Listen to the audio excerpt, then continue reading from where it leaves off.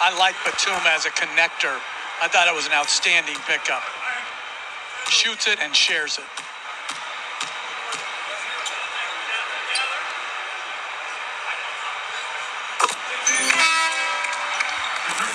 Where else can a sun rise and buckets fall?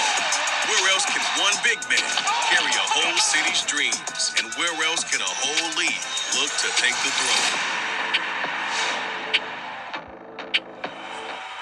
So that toe injury's on the right foot. Again, it was the same foot and the same toe that he missed 7 games in February, but it flared up.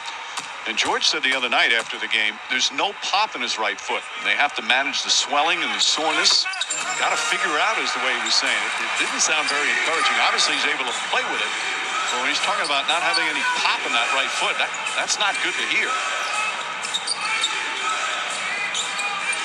He's got 9 points, 3 rebounds, 2 assists here this afternoon.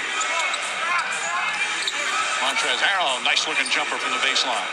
Yeah, making sure that Harrell gets his touches on the block, whether it be posting up naturally or facing and isolating. He's doing a good job of mixing and matching. And Frank Vogel said, right now, we really need him to score without the 2 All-Stars. Terrence Mann keeps his dribble alive. Shot clock at 4. George goes inside, layup, he banks it home. No, they wave it off, an offensive foul. Harrell saying he's in the restricted area. He wants Tyronn Lue to challenge it. I don't know if he was in or out of the restricted area. He was in. No? That's close. But that's a block anyway, to me.